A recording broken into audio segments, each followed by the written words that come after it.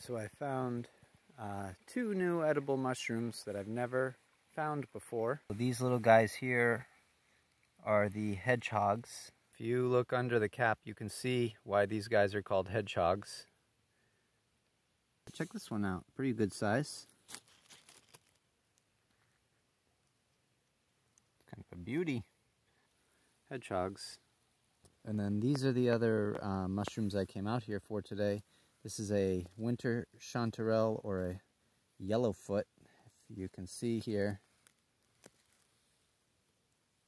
they've got a yellowish stem, and then they've got those fake gills. They're more like raised ridges instead of actual gills with the splits in them. They do have a hollow stem, which you can kind of see there.